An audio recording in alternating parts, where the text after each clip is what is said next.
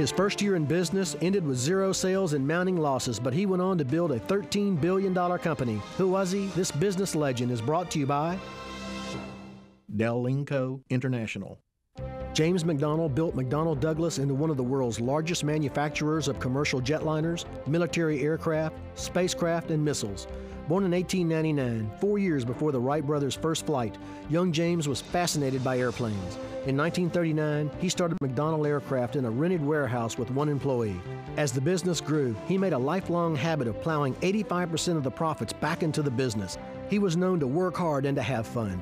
Among the many firsts of his McDonnell aircraft was research on jet propulsion, the first jet plane to operate from an aircraft carrier, the first spacecraft to carry an American into orbit, and the endless supply of F-4s, F-15s, and other jet fighters.